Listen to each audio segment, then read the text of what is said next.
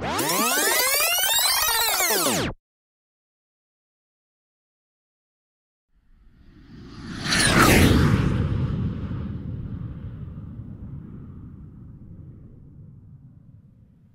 up next we're going to be taking a look at jailbreaking Apple Macs iPhone.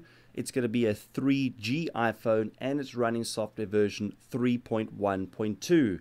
Now if you don't have the latest version firmware running on your iPhone, you do want to make sure you either download it. The best way to do it will be to actually download the update firmware, which we'll show you in a few moments. It's the IPSW file that you want to update, and then we want to look at rebuilding it, because that way we're not going to then update our baseband of our modem, which if we update it to the latest version, that then right now or currently stops us from opening up that phone to be used with other service providers.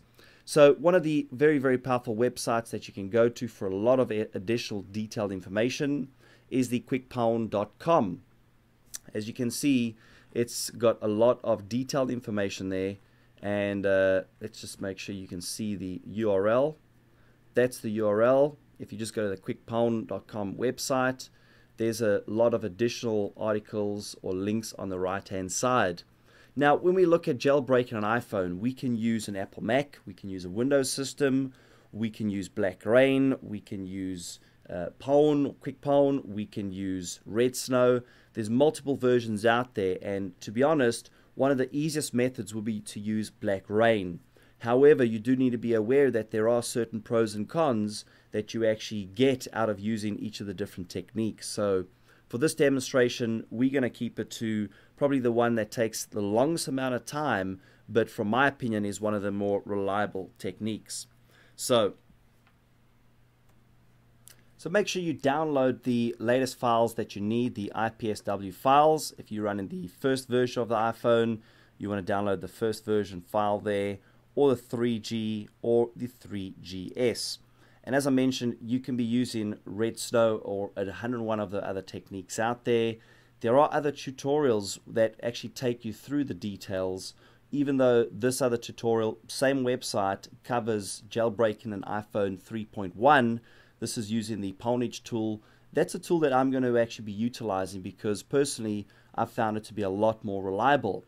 Now there's also some updated news. If we have a look at the blog.iphone-dev.org website, you can actually see there's updates on the firmware. If you had issues with the firmware that was running 04.26 baseband, your actual modem itself, well then you could actually update that with the Ultra Snow update, which you'll be looking at that example when we get to the running and updating and installing the applications or the custom apps on the iPhone. Now, first off, if we also now realize that the baseband version 05.11, that was the one that initially locked your service provider into if you were using AT&T or you're using T-Mobile, whoever it was in whatever country, we now actually can use the GeoHot. That the GeoHot attack was using the AT plus the XM crash, and that injected the attack, so we could then use that attack to unlock the iPhone. And in this case, again, you want to keep yourselves updated with all these different websites that are going to be very helpful to keeping you updated. So again, you can actually download the latest versions of software here as well. We'll just leave it at that because we've already downloaded the firmware as well as the software that we actually need. So having said that, the first thing we now want to do is actually open up the PwnageTool. And as you'll see, there's really no rocket science involved. All we have to do is basically click on the OK, and then you would select your iPhone that you're going to be jailbreaking firmware. If you do actually look at the file beneath that, that's going to give you the information based upon how and where any kind of error logs that's come out. And what was funny is this firmware or the IPSW file was not the one I was using in the same directory that I have on my desktop. So bear in mind that you may have to ensure that you have all those 3 different files, so things don't always work the way they exactly meant to. That was the firmware that I wanted to use, but as I mentioned, and as you can see, it's come up and said, well, hang on a second, that's not the firmware I want to be using. So if we want to double check, we can go back and say, all right, well, let's look at using the 3GS. Well, we click on the iPhone 3GS, we select next. That's also going to go out, look to see if it can find the right IPSW file. All right, so mine's come back and said it wants to use the one that I downloaded again. So if we look at the actual website from QuickPwn again, you can see the file names will actually be different based upon the actual software that it wants to use. Next, and it's now going to create that custom. And as you can see, we do have an iPhone 3G. We went through this before.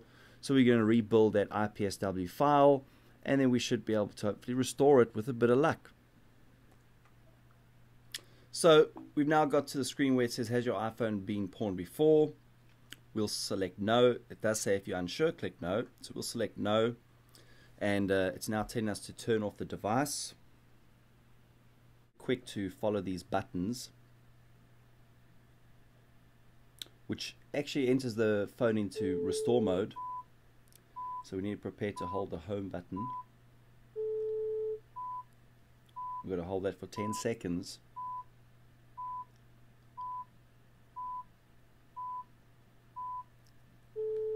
Release the power button. And if this is all good, we should be in recovery mode or restore mode. And there you go. So we'll select OK. As you can see, iTunes came up by saying, well, it's picked up a device that's unknown, and we need to unplug and replug it in again. Select yes, we want to restore it. We'll select OK.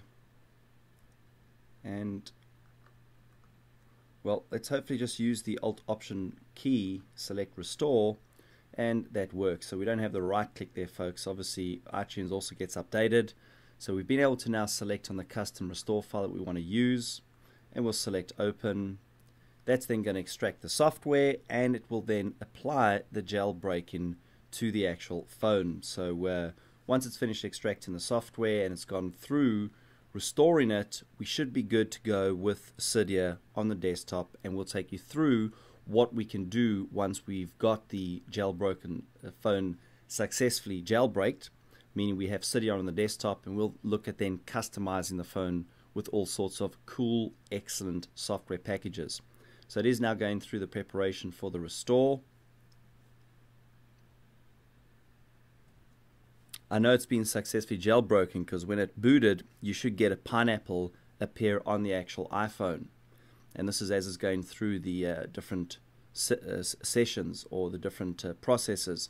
So this does say, you know, when it's preparing for the iPhone for restore, you should at some point see the actual pineapple with the bite taken out the side. And then after that, you'll get the normal apple that comes up with it being actually doing the restore. And this is where it says waiting for the iPhone. So you should have the apple with a bar that will show the progress at the bottom that's on your iPhone. And it's just about finished doing the firmware restore. So we'll give it a few more seconds, and we should be good to go. Now obviously I'm pausing it here so you don't have to just watch the wonderful bars go up and down the screen. So mine's come back, and I've selected just to set it up as a new phone. And once we've set up as a new phone, basically select done, and we should be complete. So all in all, we finished doing the jailbreak. What we want to do now is look at, in the next session, we are going to be running some of the applications that we're going to use to customize our iPhone for various different purposes.